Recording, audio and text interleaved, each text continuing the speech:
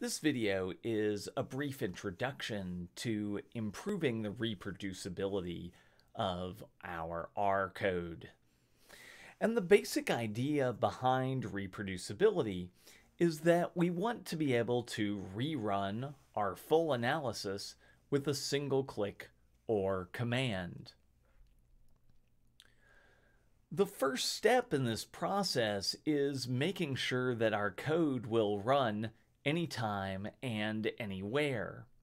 And that includes things like running the next day. So who's gotten code to work at some point and you're excited and you're like, this is a great way to end the day, and you go celebrate and you come back the next morning and turn on your computer and something doesn't run. I've certainly been there, and that's what some of the things we're going to learn today will help avoid. They'll also help avoid having code running on one computer and then you move to another computer and it doesn't work, or sending code to your collaborators and having it not work for them, and so on. So the first thing that we need to do is make sure that only what's going on in the code right now is determining what's happening. We need to make sure that things we did at some point in the past and then changed don't matter. And as we learned in a lesson a couple of weeks ago, computers store the results of each command that we run in sequence. So the first line runs and the results are stored, and then the second line runs and the results are stored, and so on. But since the results of those commands are being stored, it's possible that if we change something, it looks like the code still works, but it only works because of something we did earlier and then changed. So let's look at an example of this. First, we're going to use some of our good reproducibility practice that we learned about in the last video by starting a new project. So I'm working in RStudio on my own computer again to demonstrate this. I'm going to click on File and then New Project. I'm going to select New Directory and then New Project because I'm starting something new. I'm going to navigate to my home directory. For storing this, we can see home here is the tilde, and then I'm going to give my project directory a new name. I'll call it Reproducibility, since that's what this lesson is about, and click Create Project. And remember, this is going to make it possible for the code to know where any data we use is in a way that will work across computers. Now I need some data, so I'm going to open my browser and go to our course website, and it looks like I'm already on the list of data sets, but if we go to the home page, remember that list of data sets is here. And then I'm going to download our surveys data. Now, as we learned about in paths, we need that to be in that directory I just created, in the project directory. And so I'm going to actually download it a different way. I'm going to right-click on it instead of just left-clicking on it, and that will bring up Save Link As, which will then let me click and tell the browser where I want to put that data file. And so now I can go to my home directory, go into the reproducibility directory, and click Save. And then I'm going to go back to RStudio. And now we can see that the data file I just downloaded, that surveys data file, if I get out of the way, is down here in our files directory, and we also see that .rproj file, which is just what makes this a project. Okay, great. So let's do some analysis and we'll make sure it keeps running. First, we'll load this data. I'll call it data underscore mammals. Then our assignment operator. and then read.csv quotes, and then the file that we're loading. So surveys.csv. And then I'll run that line. I can see the data's been loaded. Everything's going great. And then let's calculate the mean mass of all the small mammals at the site. So we'll call this average underscore mass. And then our assignment operator. And then we'll use the mean function. And the mean function works on vectors. So we need to pull the weight column out as a vector. So we'll say data underscore mammals $ weight na.rm is equal to true. And we'll get a new value over here, which is our average mass of all the small mammals. So we've done this part of our analysis, and then we decide that we also want the species data. So I'm going to go back to our list of data sets. I'm going to right click on the species table, click Save As. It's automatically going to bring me back to the directory I just saved in, so I'll click on Save. We can then go back to RStudio, and we've got our species table. Great. And now we're going to load this up. We'll call this data underscore species, and we'll add our assignment operator and read.csv quotes species.csv. So this all looks good, and we can run this, and we'll load the species data. But saying this is data on mammals now is kind of confusing. So let's go ahead and change this to data surveys, since we've got the surveys table and the average mass.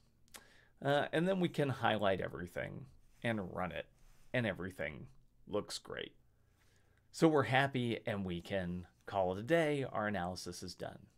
But do you think this code is going to rerun properly if I restart RStudio? Well, let's find out. Let's save this as myanalysis.r. I'm going to close RStudio. Don't save our data. Bring RStudio back. And now let's run our code. And it didn't work. I got an error now. And so this is exactly this case where we thought everything was working and it's not working anymore. Why? Well, let's read through the code. First, we create data underscore surveys. Then we calculate the mean of something called data underscore mammals at weight. But we don't have a data underscore mammals data frame because we renamed it up here. And the only reason it existed before was because we'd previously run code that created this data frame, and it was still in memory when we ran it last time. And this kind of renaming error is a very common source of bugs in code. And we would fix it by renaming this to surveys. But how do we stop these kinds of mistakes from happening? How do we make sure that our code is running after we've changed it? There are two approaches you can do to address this. We've talked about one of them, which is that we could click this broom icon over here and click yes, and it will clear out everything in the environment. And so that would have saved us in this case. It doesn't unload packages.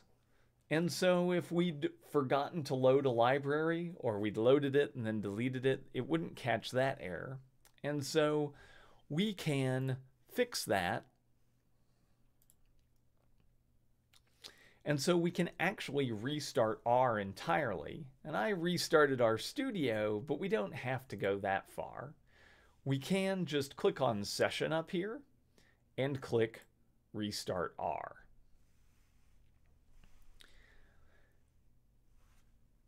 And this will generally make sure that things will work just like if you restarted your computer, as long as it doesn't secretly reload things for you.